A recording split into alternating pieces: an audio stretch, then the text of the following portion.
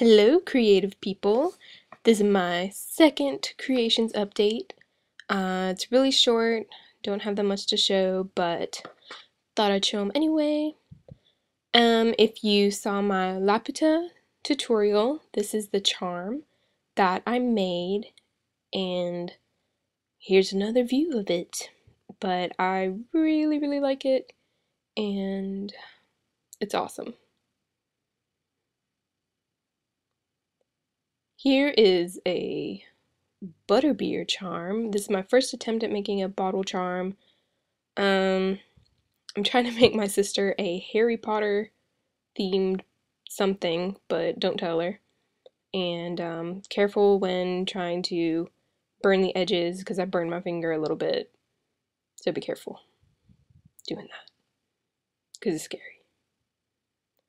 And here's my first attempt at a jam cookie charm. And there's tutorials for this on YouTube that a few people have done. So this is not my original idea, but and I really like wearing it, and people actually think it's a cookie, which is awesome. And this is my peach bun charm. Peach buns are my absolute favorite thing to get at authentic Chinese restaurants, and I haven't seen a charm exactly like this anywhere.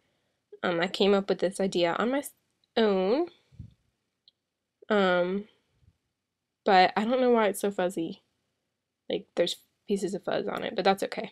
So cute! I'm a peach bun. And this is my second, oh, it's upside down. This is my second Decoden. It's a Kingdom Hearts themed.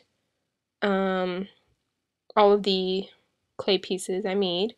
Here's a Paopu fruit and a Mickey crown, a giant sea salt ice cream, the Kingdom Hearts heart, and a super cute Shadow Heartless holding a heart with squiggly antennae. I think he's really cute. And I got kind of frosting happy because I had like a little bit of white left and a little bit of green left. And then I tried squeezing it all out, and then it ended up being a lot. But yeah, I think it was okay. So anyway, that is everything for now, and hopefully I can show you guys more soon. So thank you so much for watching, and bye!